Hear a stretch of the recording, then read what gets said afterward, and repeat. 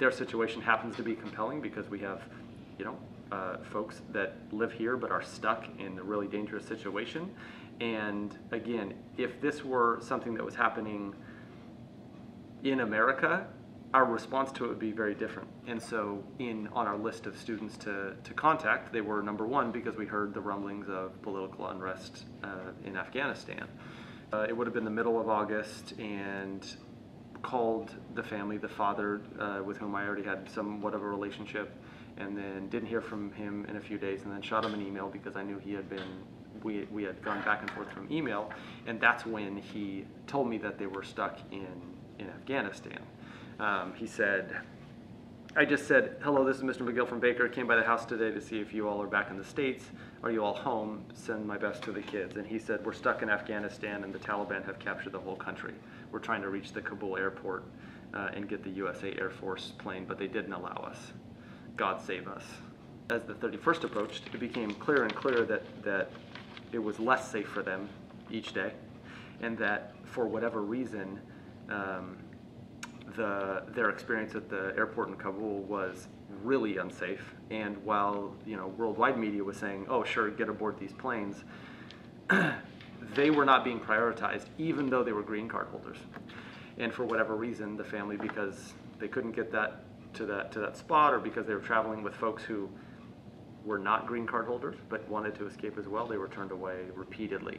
And then a few times, you know, violent gunfire, you know, tear gas, all of that. When I get up at 5, it's like smack dab in the middle of like their early evening there, so that we would be messaging in the morning, and then kind of throughout the day until 11 o'clock at night there, which would be midday here.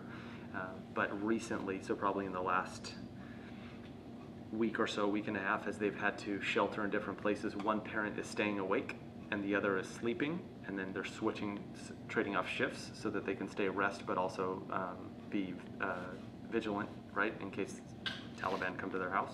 So there's always a parent awake, so if one's not responsible, I'll just text the other one. They're not messages of hope in the last week, 10 days. It's been really grim. Really grim. That's the question I would want folks to ask is, how might that family be doing?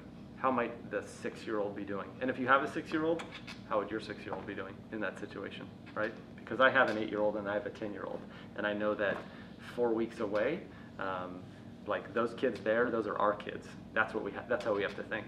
They can't be doing well, and so it's like when they return, the amount of service and mental health services and love and connection that we're going to pour back into them, it's going to take a while. Not to mention they're like 4 weeks behind on their homework.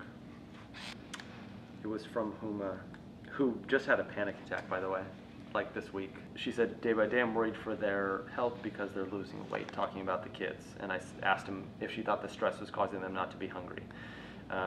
But, you know, I was just reminding her of how tough they are. I use the word strong because they've been able to survive this. And, you know, she said, they're the reason why I'm feeling strong. And she said, without them, I would have already lost my mind. And she said, sir, you know, if you saw the Taliban threats, it's incredibly scary. And then she said, yes, sir, just yesterday they cut the head off of a government employee and threw his body in the river, right? People found it and took photos and shared it on social media. Right? So it's Saturday at 10 o'clock here in Sacramento. I'm doing my whatever Saturday thing looks like that is nothing like her reality. And it was that stark contrast, again, those moments where if you were in that similar situation, how would you be, right? Would you, that's how like amazing these people are. Would you be even able to text somebody and tell them what's going on and be able to tell their story, right? That what we know about traumatic response is that, you know, fight, flight, or freeze.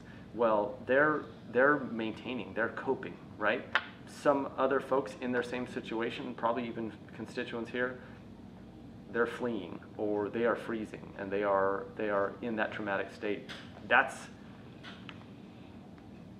the family is like operating under conditions that would otherwise, I think, shut down normal human beings.